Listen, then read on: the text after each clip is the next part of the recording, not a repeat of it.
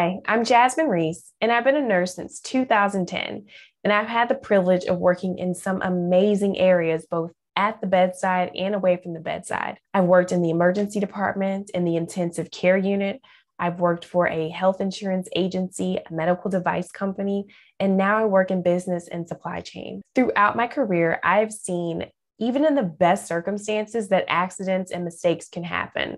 And I've seen how those accidents and mistakes can impact a nurse, a patient, and a patient's family member. I've also seen how legal actions taken against nurses can affect them both professionally and personally. And you and I both have worked really hard for our nursing degrees and our nursing license. So we want to do everything we can to protect it. So I'm here to provide you information about nursing, professional liability insurance, and why it's so important for nurses and nursing students to have. Malpractice or professional liability insurance protects nurses if they're sued by a state board of nursing, a patient, or a patient's family member. Even if nurses perform within their scope of practice, they can still be sued in criminal, civil, or regulatory cases. Nurses can be sued in any professional setting, including the hospital, home health agencies, nursing homes, or health clinics. Nurses have the option of protecting their professional standing by having professional liability insurance. Insurance companies then have the obligation to provide legal services and an attorney in the event a nurse is sued. According to the Nurses Service Organization, or the NSO, nurses are 47 more times likely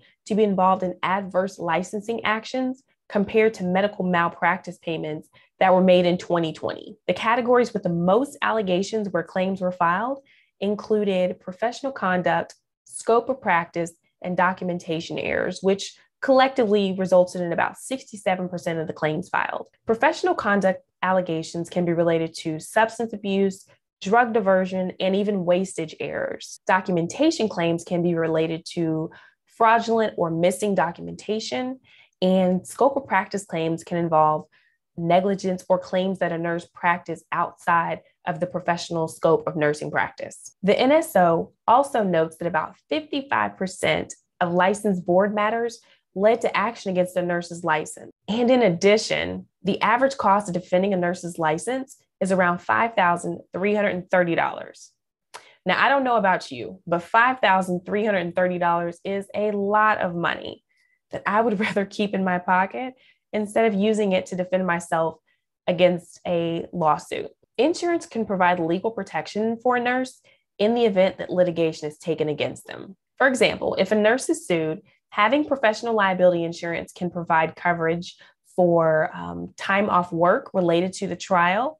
It can help pay out some of the settlement award, and it can also provide payments for the defense costs that the nurse will need. Also, keep in mind that there are certain statutes of limitations, which basically means this is the maximum amount of time from an injury that a person can sue. These statutes of limitations vary by the offense, and they can vary by state. And remember, it's not uncommon for a nurse to provide care to a patient and then be called into court several years later in a lawsuit where he or she has to defend their nursing license. Okay, so now that you're familiar with professional liability insurance and how it's beneficial to nurses, let's take a deeper dive into why nurses need this insurance and how it can protect their license.